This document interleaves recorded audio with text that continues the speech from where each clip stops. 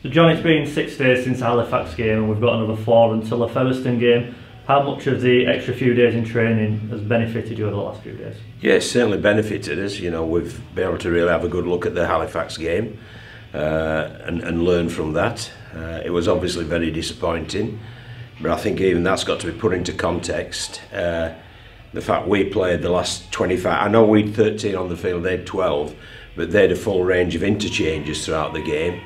We didn't have a player to put on in the last 25 minutes until we patched Tom Doyle up and banged him back out there, but he shouldn't have gone out there anyway for Sammy Kabula. So we just couldn't make any change in that last quarter, and that's obviously when they got us. And so you've got to really look at the reasons behind it and obviously learn from that.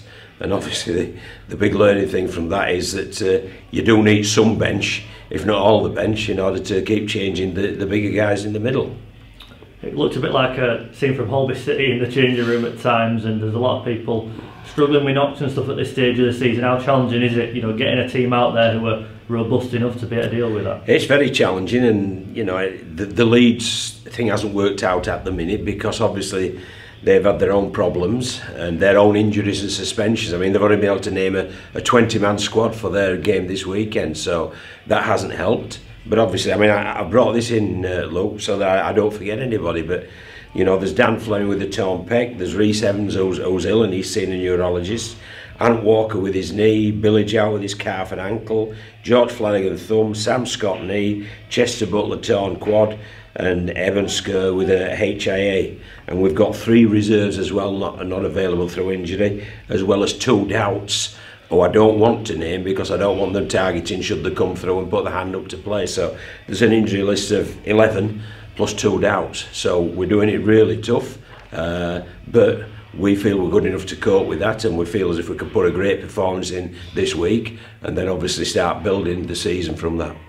It's a considerable challenge obviously with Featherstone Rovers, the visitors on Monday. It seems like there's a group of players who were determined to get back out there, and although short maybe on numbers, certainly not short on morale and, you know, the hunger to get back out there and put some pride in the shirt. I've been really pleased how they've coped with it all, to tell you the truth, because it's easy to blame and point fingers and criticise. It ain't so easy to come together and to work hard and to support each other. But I've been absolutely delighted what the playing group have done, and I'm certain that will be demonstrated on Monday against Featherstone. And I'm just looking forward to when we're getting some troops back and the Leeds dual reg thing can really hit the straps, that I think will be a formidable team. But at the minute it's tough, we're doing it tough, and we've got to accept that, but we'll come through that and we'll make sure that the season as a whole is a success. With Featherstone Monday night, Lille Centurions also visit on Monday night, 2 real heavyweights in the division. Are you looking for a repeat performance, a repeat, you know, manner of how the lads go out there? What I'm looking for effort levels. You know, we need to make sure that we beat Featherstone with our effort levels. And, you know, they've got some absolute quality players. I mean, we've watched their last 3 games. Bartley were really good against them. After they got 50 put on them, then the week after they came up with a draw, so they really learned their lessons.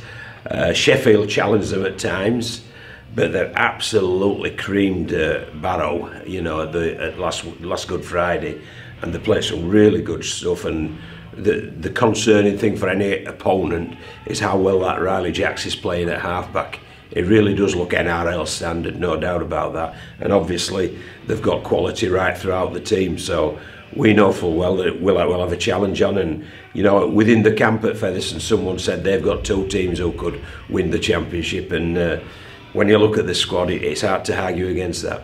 And just finally, despite all the obstacles that are in the way at the minute with the injuries, the challenge of the opponent on Monday night, it's a challenge that surely everyone should relish, and it's a team, you know, we want to get to where they are, so it's a good marker. Oh yeah, it's great, yeah, it is. I mean, in all honesty, it's quite a relief, to tell the truth, because you know full well you can get out there and you can get your baseball bat and have a free hit.